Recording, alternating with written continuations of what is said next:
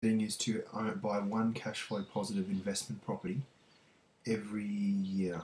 So now it's August 6, 2016. So to have my first cash flow positive investment property, so it's got to be cash flow positive. It's got to be where the mortgage is covered and then some.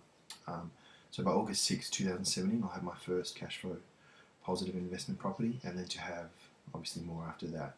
Okay, one every year after that. So 2017, 2018, 2019. Have one new cash flow positive. It's got to be cash flow positive, so I've got to be creative in that every 12 months.